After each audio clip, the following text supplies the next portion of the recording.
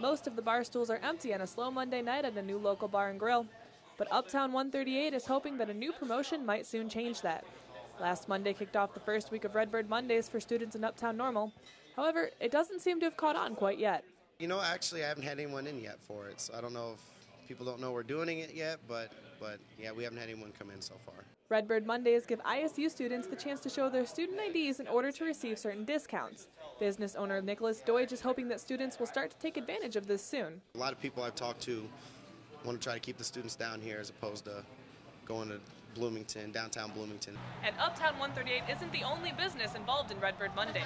I think it's a great idea, though. A number of other local businesses in Uptown are also participating with their own discounts.